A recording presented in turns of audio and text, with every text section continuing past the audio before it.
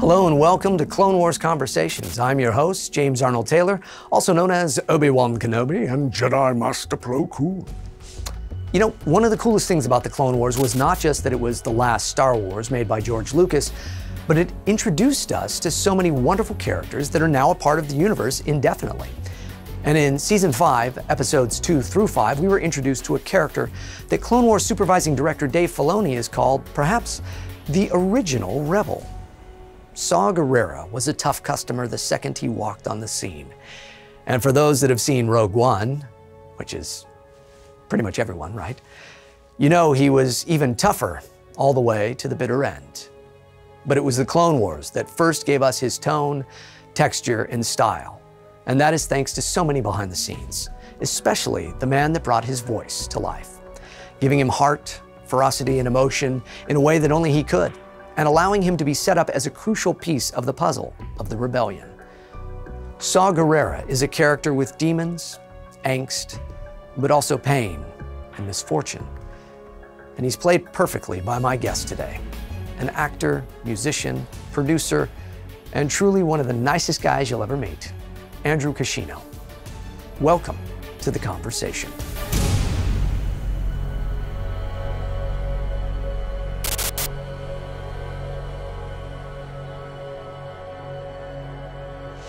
We are here with Andrew Kishino. Thank you for having me, sir. I'm so thrilled because, you know, we've been friends for so long and we've worked on so many different projects, but Star Wars was really kind of a special thing. And we're the same age, which I did not know. I thought you were much younger than me. You're a devastatingly handsome young man. So you experienced Star Wars the same way I did then? Absolutely. It was A New Hope and Empire and Jedi and all of that. You grew up with them. Absolutely. And were you a fan of them? Did you play Star Wars as a kid and such? I mean, I'm unabashedly, yes, absolutely. Absolutely I was, yeah. I mean, when I was coming up, my parents split and my mother did not have like a ton of money. Yeah, same thing for me. Right, exactly. And so when my mother was doing, she was working for some people, and this was obviously after A New Hope had come out. She brought home one day, she brought 3 Star Wars figures from this person's house, and they were worn, and you know, one of them was Vader, but it was missing the vinyl cape, which was, you know, I mean, that thing was gone 30 seconds after it opened the box. Yeah. But I remember getting them, and I remember feeling so connected to it, despite the fact that it was from somebody else, and yeah. It was worn. It was mine, and it was a connection to that, to something that the mythology, the tremendous mythology of it. Yeah. So, you know, not to imbue them with too much of a sort of like a, you know, almost like a talisman kind of strength, but to the extent that it was something that made me feel very much a part of that universe. Yeah. So it was it had a very special kind of place in my heart. And then one day you auditioned. I'm assuming you auditioned. Most of us, we auditioned for this such, kind of going, well, okay, it's a thing for Clone Wars. And Clone Wars had been out for a while because this was you did 4 episodes in all. In the 5th season. In the 5th season. Yeah. So was this kind of like one of those things like, oh, I'm doing another Clone Wars audition, we'll see what happens, or was it? Okay, so here's the thing. As you know, the auditions come out and they don't say Clone Wars. No. They say CW or a code name. Yeah. So I get the script and it says CW and there's no character name. Oh, really? Yeah, it was mad undercover. Like, it was wild, mysterious.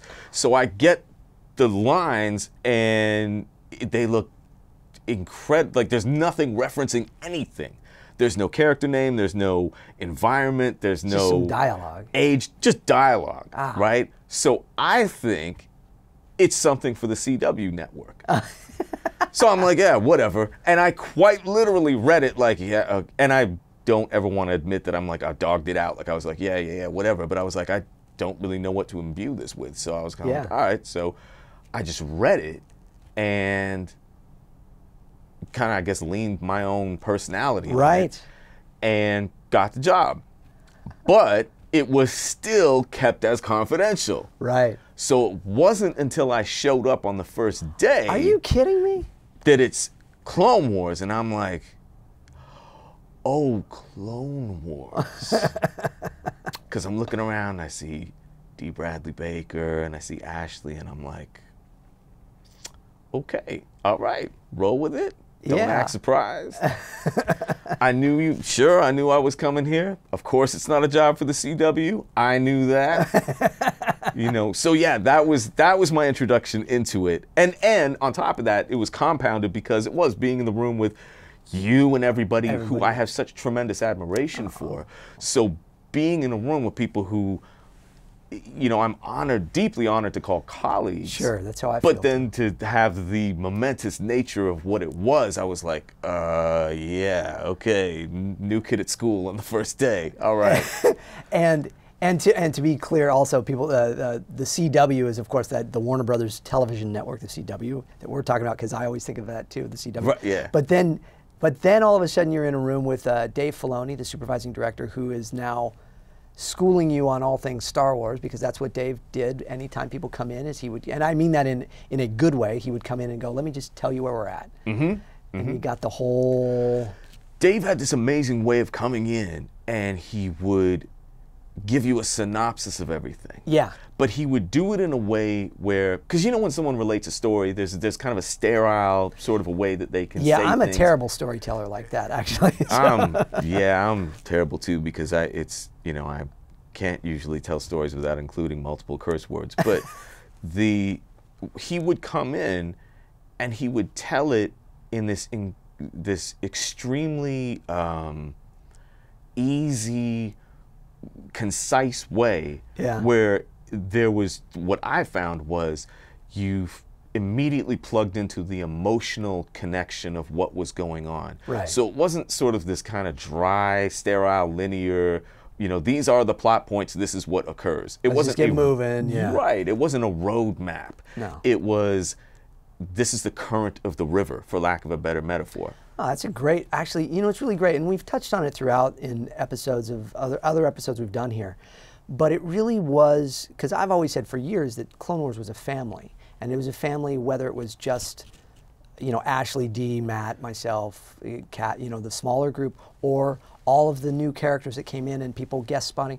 You felt as though it was a family. You know, you felt comfortable right off the bat. And absolutely. I think I'm trying to remember. Now, you did 4 episodes: A War on Two Fronts, Front Runners, The Soft War, and Tipping Point. Right. And I was in most or all of those, I believe. My first line was spoken to you. Oh, is that right? Oh, wait, no, second line. Second line, oh, okay. Technically, first line was in a hologram. First line in person, face-to-face, was with you. But I remember us being in there doing all that stuff, but it's like there was already a family environment with you and then your co-stars and Ashley and everything too. It felt already like, because it was Dawn Lynn Gardner, yeah. Playing Steela. Now, I got to take a minute and give Dawn Lynn Gardner the most respect, because she, not only from the character standpoint of Steela Gerrera, Dawn is killing it now on another program, Queen Sugar. Queen Sugar, and yes. she's just puts on a clinic.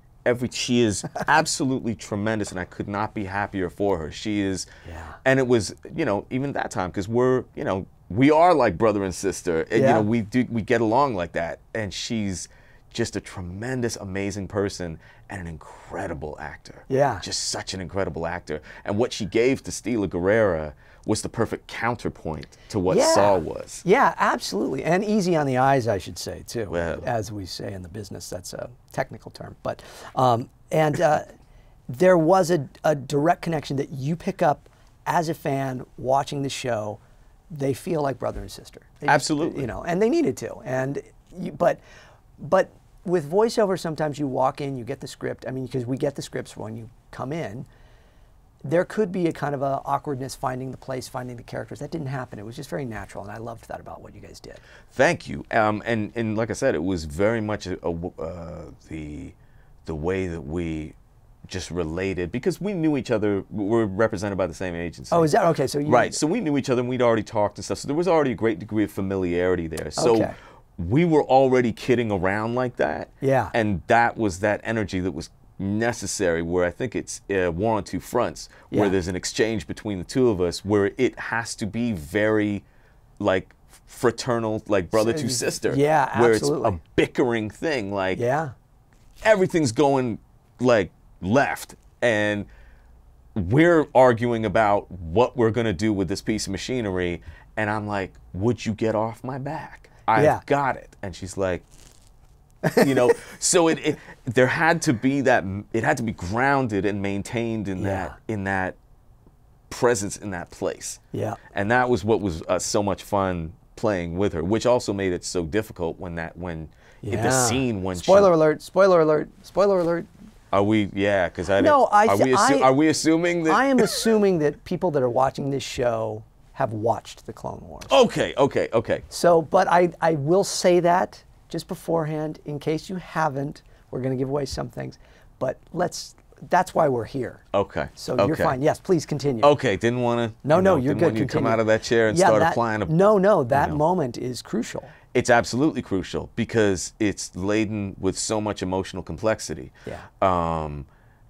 And obviously it was such a tremendously powerful moment. Yeah. So yeah, without having somebody not only who you know is an incredible actor, but more importantly, as you know from the multitude of situations that you've been in, someone who you trust. Yeah, absolutely. That's when really great things happen. Yeah. Yeah. Well, great stuff happened. You know, this character of Saw Gerrera too, would you have imagined that he'd kind of turn out to be somebody that now, of course, we've seen in, you know, Rogue One and such as well, and has this, you know, new life? I remember there was I think it was a Entertainment Weekly article that came out when the trailers for Rogue One had come out. Yeah. And you knew that Forrest Whitaker was in the movie. Yeah. And I was kind of like, I kind of think that I have a sense about this. This may, really? You know, so. Well, the force is strong with you, my friend. Yeah, exactly. I was like, And when the article came out that it was like, he is Saw Gerrera, yeah, I flipped. Yeah, I think the coolest thing about that is because it gave so much credence to Clone Wars, you know, and to you and to your performance and to this character of that. This is where this character came from. He came from Clone Wars, really. You know what I mean? It's like there's other stories about Saw, and the fact that he's from there. And I don't know. Do you know? Have you ever heard this? There's a quote that Dave Filoni has said that Saw is perhaps the original rebel. Yeah, I have heard him say that. And that was kind of how because we had a brief talk about that. Yeah. About how to approach him, and he started laughing, and he was like. Because we go back and forth because he's everything, the Steelers and the whole bit. Oh, yes. Right. You guys are sports. Right. So you guys talk. I know nothing about sports. So he found out I was a New York Giants fan, and that was kind of it.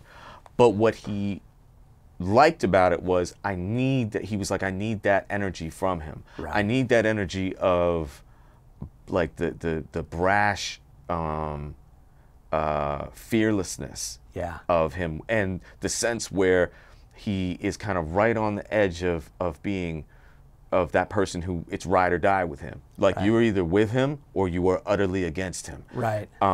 Which of course the events in Clone Wars, as you see, it extrudes his personality out into this spot where if he was vacillating on that spot now, by the time we see him in Rogue One, he's not. Yeah, it's not there. It's driven him to this point where he is physically not complete, metaphorically, mentally also. That's a visual metaphor for him mentally being and spiritually being not a shadow of what he was. Because of the loss that he experienced. Right, which Clone Wars, which is entirely in, you know, when you look back at it, he has the rocket launcher and he lets off the shot, and there's that momentary thing of, you know, I've done something fantastic in battle, and by no means or through no effort of his own, completely by dumb luck, it ends up causing Steela's death. Yeah. So there's the guilt that he has to internalize. Yeah. And that's why the whole thing with that arc is, as much as it is about setting the course of the what is kind of like the beginnings, the origins of the rebellion. Yeah. It is as much about the interpersonal relationships between those characters. Absolutely. Because they're deep. They're all very, very deep. It is so important to the whole mix of Star Wars, what happened in Clone Wars. And obviously that's why people that watch the show feel that. We feel that. But I love the way you put all of that because it really does sum it up beautifully. And you know, and Dave, yeah, he said Saw is perhaps the original rebel. He's the first one in a long line to be trained by Jedi to fight for themselves to save their planet during the Clone Wars. He's the beginning of what would eventually become the Rebel Alliance. So I don't know, I say that just to complete that thought for people that may not realize how important Saw is to the Rebel Alliance. That's really neat. And yeah, which is a tremendous honor to be part of the arc and the lineage of that character and how he develops as a person. I remember I went to the Friends and Family screening of Rogue One. Oh yeah. And within the first 30 seconds, you hear his name and see him, and I'm like, oh, he's gonna be in this movie. Like I was like, I was looking around like, So, and then to see, and then when you hear, because he's spoken of during the first, 20 minutes of that movie, he's spoken of like this individual, this being in the ether, this mythical person. Yeah. The way Mon Mothma says, like, where she gives that side eye, where she's like, hey, listen, we're trying to do our thing, but Saw is kind of going ham on everybody, so we had to kind of distance, and that, but you get that sense of it builds and builds and builds to when you see him, you're like, oh, this is where he's ended up. Yeah. He has as much been isolated by everybody in the Alliance as it is a self-imposed isolation. Yeah, yeah. And can you draw from that within your own life, this character? Do you see connections? Like Obi-Wan obviously is the guy I'd always hoped to be, the wise Jedi that tries to do the right thing and fails sometimes. But so did you see Saw in yourself and likewise? I grew up around a lot of guys who had this sort of a very binary way of viewing things. Yeah. And a lot of guys who had methods and means of conflict resolution I may not have agreed with or kind of employed myself. But I saw a lot of that stuff firsthand. Yeah. And it's, in the abstract, it's easy to kind of discuss it. When you see somebody who employs those methods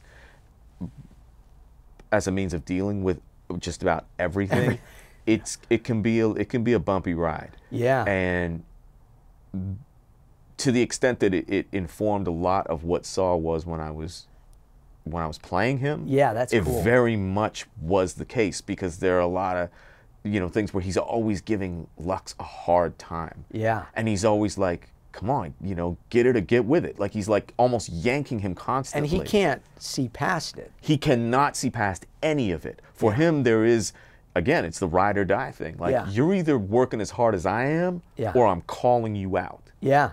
And that is, it's admirable to have that level of motivation.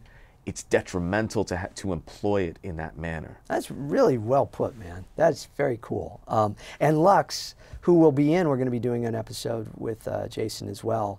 That was a great dichotomy between these two characters. Oh, absolutely. So different from each other. Absolutely. And you guys were in the studio every time recording together, right? Yeah. And Jason Spizak. Yeah, and the thing, to touch on earlier what we were saying is with the interrelationship, as much as it was about politically where it's going in the episode, there's Lux's relationship with Ahsoka. Yeah.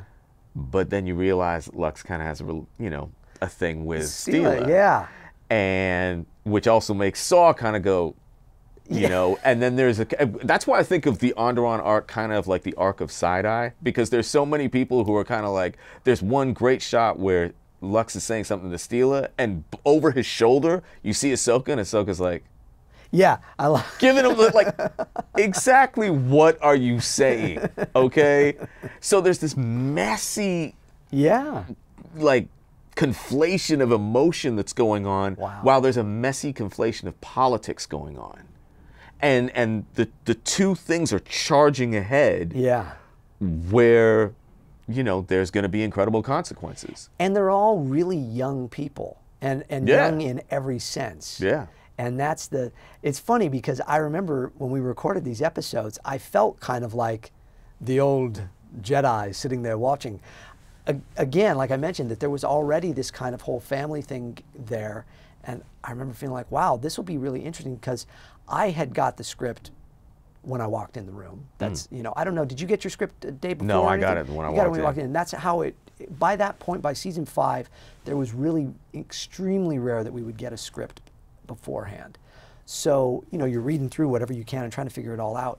And you got to the point where you're just like, when this comes out, I'll understand it all. But until then, Yeah, and on an additional note, that was kind of what made it mildly terrifying for me, was because I always had to bring a highlighter because I'm dyslexic. oh, are you? So I had to get the script and rifle through that thing at a high rate of speed, because I had to ensure that I was seeing it correctly. Okay. So I was kind of going on this whole thing of like, yeah, what's up? We'll talk in a second. You know, and I'm man. lining everything out. And that was kind of an additional thing to ensure that I was like, okay, let me make sure it's on point. I appreciate you bringing that up, because, again, most people that watch these shows are so interested in voice actors. They're so in love with what voice acting is and such. And there's a lot of people that might feel like, maybe that's not for me. So you've dealt with dyslexia and voice acting, where most of your career you're walking in and reading things Off the top. Yeah. How has that been? Has that been a, like, do you have tricks and things that you kind of? Well, the career I had in music, which we're going to talk about as well. okay, was, you know, a lot of that was focusing on meter and timing and word placement and significance, and all of those things helped to regulate something that was, to that point, it was very difficult for me to if I didn't have something, because it was unstructured. It became unstructured very, very quickly. Right. So music was a way where it gave a very firm set of rules Yeah. that allowed me to then examine, understand, interpret, and, you know, respond to things much more quickly. Right. So music was kind of the thing that informed all of that. Yeah. So that definitely, for me, that is what That's assisted helped. me. So often when I do read things, when I'm given things to read and I'm given very little notices, it's almost like, for lack of a better way of understanding, is I'll hear a meter in it. Yeah, you make it music. To that extent, yeah. Yeah, that's awesome. That is awesome. Well, let's talk about, so you're from Canada. Yes. And you have been a rapper then, right? A composer, a producer. Yeah, whole thing, yeah. Was music from day one something that you just were gravitated to, or? You know, my sister was the one who actually had the really good record collection. Really? And So my what brother, was in that collection? What did you grow up listening to? she liked a lot of stuff like Earth, Wind, and Fire, Oh, yeah. See, 'cause I did too.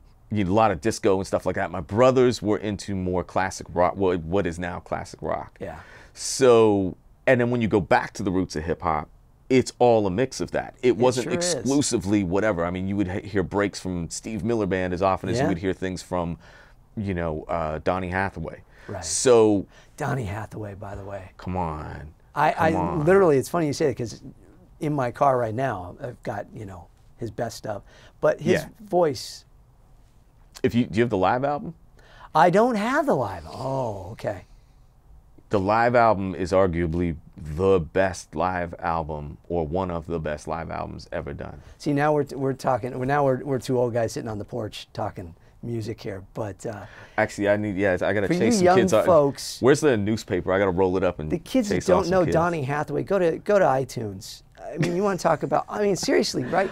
Go Some to of the most- iTunes, check out Donny Hathaway, Earth, Wind, and Fire, Stevie Wonder, Marvin Gaye, yeah. but also check out, you know, old Bruce Springsteen, check out Deep Purple, Black George Sabbath. Benson. You know, like there's just a million different things. I Yeah. can go on and on and on. But so music became this big part of your life then around what age? Probably when I was how old when I heard Rapper's Delight? Yeah. Probably like 10. Yeah, I was gonna say 10 it would or be 11. about that. Yeah. Yeah, and it did. It's like Star Wars making an impression. It made that impression. It was like Star Wars, where an impression would be an understatement. Yeah. Star Wars was very much like, you know, your brain just got reset. It was like a hard reset, and you saw the world differently. Yeah. And hip hop was very much the same thing, where it was like, it was this entirely new thing. Wow. So, yeah, it's strange. Even now that you mention it, it's like not quite exactly contemporaneous, but it is very, very close. Yeah. 77, Yeah. 80, you know, around that time. There was so much. We take so much for granted in this world now. Technology, entertainment, and when we were kids, it was all happening. Mm-hmm. You know, so it's kind of. And you had to, really and this is the thing, you had to hear about it from somebody. Yeah. So if you didn't have, it's gonna sound terrible.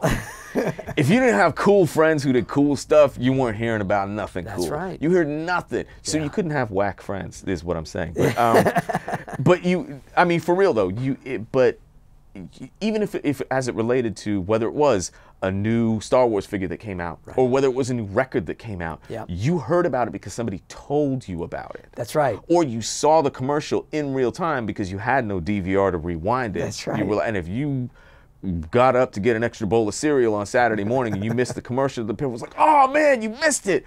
Oh, it was the craziest!" And you're like, and you had to wait a week to see it again. Because you were not allowed to watch TV late at night. Be grateful for what you have. I'm telling you. Hey, let's talk about some of this other vocal work that you have been doing this for a long time, like myself, and we've just had fun. Again, Spectacular Spider-Man. Now Ben Diskin was just in, and Ben was on that with us. But that was the first job we did together. Kenny Kong. It was the first thing we worked together on. That's right. And Kenny Kong was he wasn't a bad guy. He wasn't a bad guy. He was the guy who he went along with what Flash did because it was convenient. Yeah. And he was a big dude, and he was kind of like, if I really felt like doing what I wanted to or calling Flash out, I could, but it's just morally convenient for me to be, you know, where I'm at. Yeah. Plus, they give me a jacket that actually fits. So that's right. I liked Kenny though, but but things started back. I'm looking back at like EverQuest 2. Oh, that was the first. Yeah, that was the game. First game, right? I blew my voice out on that game. That was you really? The first. If that wasn't the first, it was one of the first jobs ever. Yeah, Lieutenant Fenwell. Yeah. Fenwell, Froglock Ghoul Assassin. Yeah. Liege Aquila. I couldn't tell you what the voices were for that. No, but I do remember being like, I can't speak. Like I'm writing things out afterwards. There was a game, somebody actually just tweeted me. They said, I'm playing an old Spider-Man game where James Arnold Taylor says Electro. And this was, I mean, years ago. And that was the one time I completely blew my voice out screaming. Oh, man. Yeah, screaming every line, Spider-Man, I'm getting. Oh, that's right. So by the end, they're just like, you know, but yeah, video games. But Saints Row. Yeah, that was a lot of fun. That was Donnie. That was a lot of fun. That was fun because it was cinematic. Yeah. So it was more, you know, because here's the thing. I should be honest with you. Not like everybody doesn't know. I've used the Jedi mind trick. Yeah, exactly. You're in my head. I've been asked on a couple of occasions when I've gone to voiceover gigs, and I've done a couple mocap gigs more recently, where people will say, "Forget everything you learned in acting school." And I'm looking at them like, that's not going to be a problem. Because that is, yeah, okay. What were you going to say? Because I don't have that background. For me, voiceover very much was a learn-on-the-job thing. And the thing that gave me, I think, the ability to kind of hit the ground running was the fact that while I may not have had the acting experience, I have to that point, I had decades of experience running a console, being in a control room, knowing a mic. Like I knew that aspect of it inside out. And I could flip anything over and build it and rebuild it from scratch. So that I can do. Yeah. But then what I would do is when we did Spider-Man, is we were in the room with John DiMaggio and Phil LaMarr and you know, all of these incredible talents, and it was like watching and learning on the job. So one of the things I think you always know about me also, and that's also kind of a function of the dyslexia, is I never sit down when I do stuff. Yeah, and I don't either. Yeah, I know that, and I know that about you. Is I always stand, but while I'm standing, I'm always watching everybody. Yes. Because I want to see, optimally, I've been given enough time to read the script to know the whole thing. Sure. So like football, it's like you got to know everybody's position and yours. I want to see how everybody, what they impart on that character to bring it to life. What angle they took, how they read something, whether it was with a degree of intimacy, whether it was explosive. Right. And I'm watching all that stuff and absorbing it and going, and then taking into account, like, you know, well, what kind of person are they? Right. You know, and what is it about me that I can bring out in the same way? How do I apply that technique to what I do? No, that's brilliant of you. I find myself feeling like I'm always still the student. And I've been doing this, you know, 30 years, and I still find myself the same. Stand, be at attention, watch through the glass with the director, give them your all, and watch what everybody else is doing, and learn, James. People always ask, how do you do voiceover? Just watch and learn. I mean, I didn't take any formal class. I'm a high school dropout. I knew what I wanted to do in my life, and I watched other people that were experts do, and then I tried to do what they did, and there's a lot to be said for that. You have no idea how happy that makes me, because I didn't go to college. I went straight out of high school and I started making records. Oh yeah? Yeah, so I was like, oh man. Everybody's like, you know, man, I'm not putting my degree to use. And I'm like. And tell everybody, your first record, the first big hit was you had a song. Forgive me, my memory is blanking out because I'm staring at you. But yeah, Around the World in 80 Days. That was the yeah. And how was that? Did you write that? I wrote that. I wrote the lyrics. Yeah, Peter and Anthony Davis wrote the music. Okay. Yeah. And that was big. What year was that? That was 91. 91. 91. Wow. Yeah. The ability to make records in the first place, back when making records, when you, as you were saying earlier, it's like, you know, you couldn't easily access everything, go to YouTube and instantly call stuff up. Were you on tape? Were you on multi-track? Yeah, because I was back then too. Synced 2-inch 16 Studer you had with an Atari 1040 ST with Notator as the software. So this is pre-everything. See, what I love right now is we have our own little, like, all the Star Wars fans watching this can talk that with Star Wars, but now we're talking it with tech. Yeah, that was like the stuff. That was when, and that was, I mean, right on the cusp of cartoons were going to be recorded the same way, where you had to multi-track it, where it was like, that was it. There was no go back 1,000 times and do it, because you had a threshold for how much that tape could absorb. Yeah. And the tapes running at a certain speed would only have like 15 minutes. Yeah, I just recently gave my multi-track. I had an 8-track Tascam 8-track and an Tascam 2-track that I finally gave up. Was it half-inch or quarter-inch 2-track? It was on the 2-track was a quarter. The 8-track was a 1-inch? 1-inch. Oh, you should have called me. Oh, sorry. It's in the ether now. Can't lose what you never had. Yes. Okay. But exactly of that thing of like, exactly like you said, I mean, there's not a day that goes by that I'm not incredibly grateful for the fact that to be as fortunate as I was to have made records. Yeah. But then to do voiceover now. Yeah. I wonder sometimes, like, I'm just so incredibly grateful, because it was the best thing that I could have got into after this. Yeah. So yeah, I absolutely operate from a place of constant gratitude about it. But at the same time, like you said, it's operate from a place of constant gratitude, but be as hungry as a rookie every single day when you walk in. Oh, that's a great piece of advice for everybody. And I hope you're listening, everyone, seriously, because this is great stuff. Yeah, and I could go down the list. Transformers, jazz in Transformers. Call of Duty, Tucker? That I don't recall. Okay. Oh, no, wait. No, it's because I'm confusing it. SOCOM I did, there was a lieutenant I can't remember his name. Yeah. I'm confusing the two, but yes, I do remember that name. G.I. Joe. You've Storm done Shadow. several, yeah, Storm Shadow, and Night Creeper in a game. In one of the games, yeah. But in Saints Row 4, you played Donnie, but you also played Big Kish. They gave me a radio station, yeah. They gave me a radio So station. you got to be you. Yeah, I got to be me. Yeah, they said, what kind of music you want? I said, what's your licensing budget? I'm like, get me whatever, like, I'll give you a list. And Man. Steve, he was writing the game, he was so amazing about doing that. And he was just like, yeah, we got a script, but whatever you want to say. And we just cut it loose and just did it. So I was incredibly grateful to him. Oh, that had to be fun.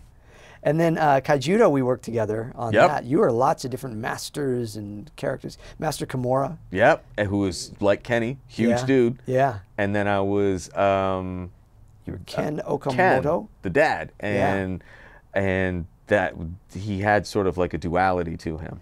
Yeah, So- well, your voice, you have a versatility in your voice to where you can play these kind of tough guys and stuff, but then also you can have this very kind of calm, mellow, warm, kind of rounded tones. You know, I see things in sounds like that too, and you can give this very kind of nice, kind of, you know, this fatherly kind of voice, which... Thank you.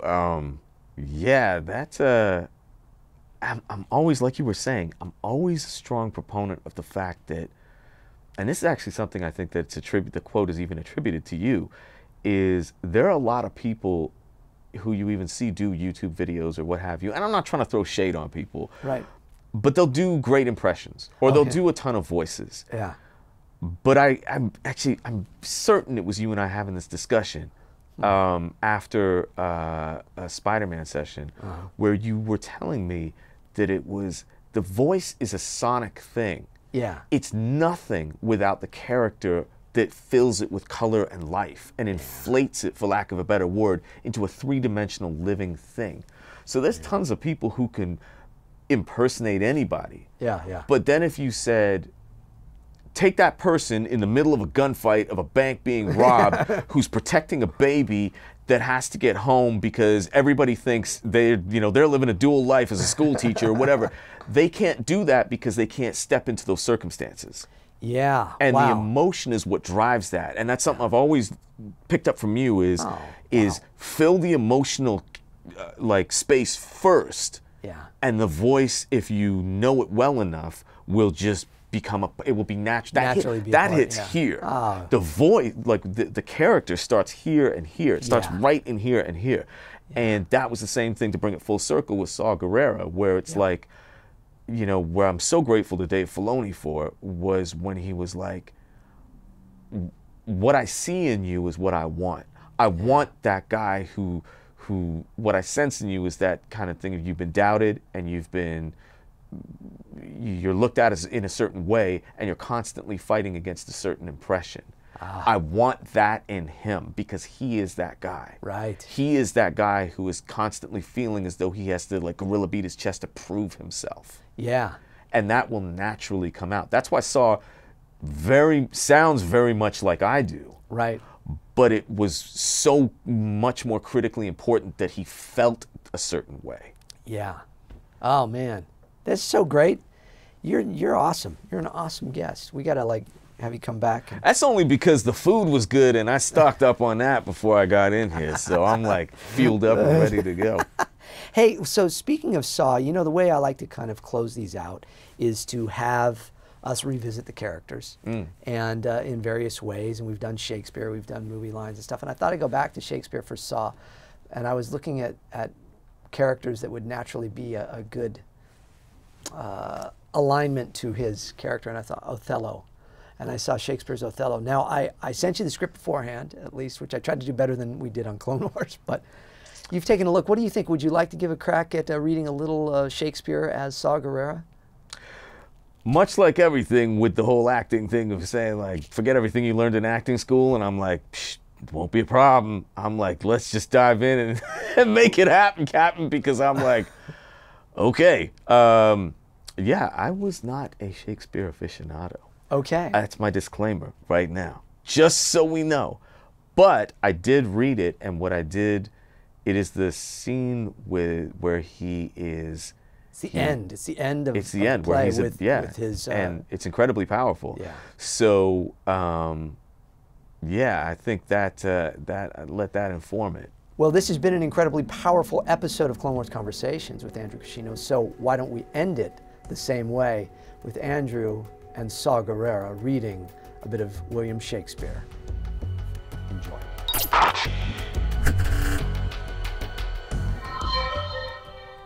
It is the cause. It is the cause. My soul. What? Who's smacking on the glass? I'm in the middle of Othello, man. What? Come on, man. I'm trying to do something serious here. There was a noise out there. Okay. I have a chiropractor upstairs. Not for long, you don't. Leave all that in, because we'll just start it like that, okay. And we'll just reslate it. Go ahead. Shakespeare. It is the cause. It is the cause, my soul. Let me not name it to you, my chaste stars. It is the cause. Yet I'll not shed her blood, nor scar that whiter skin of hers than snow, as smooth as monumental alabaster. Yet she must die, else she'll betray more men. Put out the light, and then put out the light. If I quench thee, thou flaming minister, I can again thy former light restore, should I repent me. But once I put out thy light, thou cunningst pattern of excelling nature, I know not where is that Promethean heat that can thy light relume. When I have plucked the rose, I cannot give it vital growth again. It must needs wither. I'll smell it on the tree. Ah, balmy breath, that dost almost persuade justice to break her sword. One more, one more. Be thus when thou art dead, and I will kill thee and love thee after. One more, and this the last. So sweet was ne'er so fatal. I must weep, but they are cruel tears. This sorrow's heavenly, it strikes where it doth love. She wakes.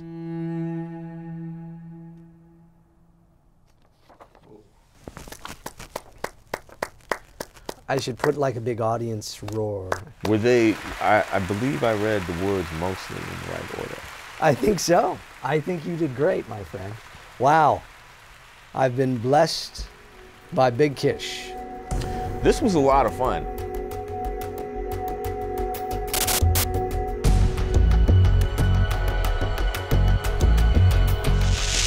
Always, always a pleasure to sit down with my buddy Andrew Kishino and talk Star Wars, tech, and, well, so many other things. I think we could have our own show of just talking microphones and technology. We would have a great time. But I'm so glad that he joined me here for Clone Wars Conversations. I hope you would do the same next time.